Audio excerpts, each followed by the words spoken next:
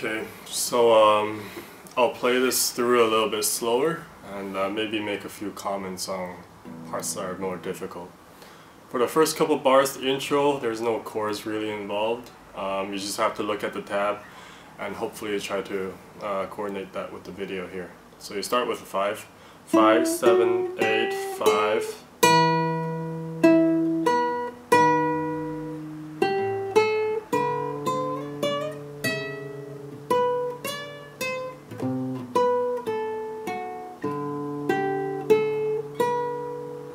For that part, what you have to do is basically use your index finger and play the bass notes here, 8 and 9.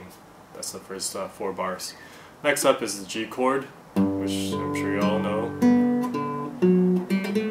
C.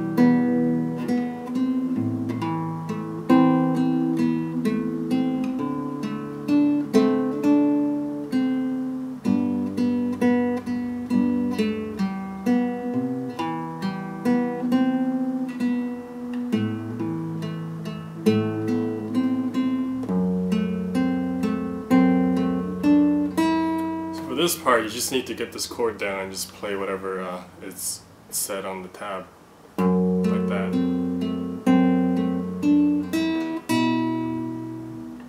Here I usually use a bar for the with my ring finger here. This is definitely a bar.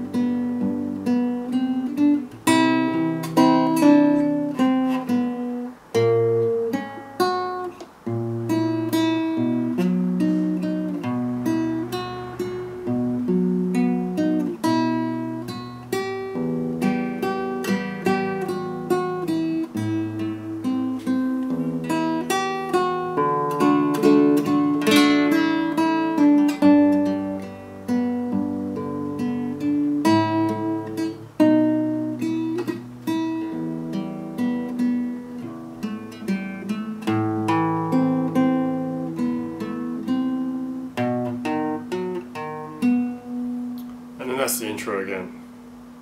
And once you repeat that, going back to